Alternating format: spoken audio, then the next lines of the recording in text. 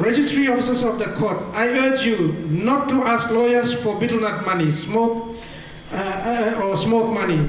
Do not solicit money from lawyers to do their work. Lawyers, I ask you all not to offer money to our registry officers to get priority service. If you lawyers and registry officers alike offer money, you are corrupting the system of justice. Let us all stand together and hold hands together to do the right things allowed and permitted by law.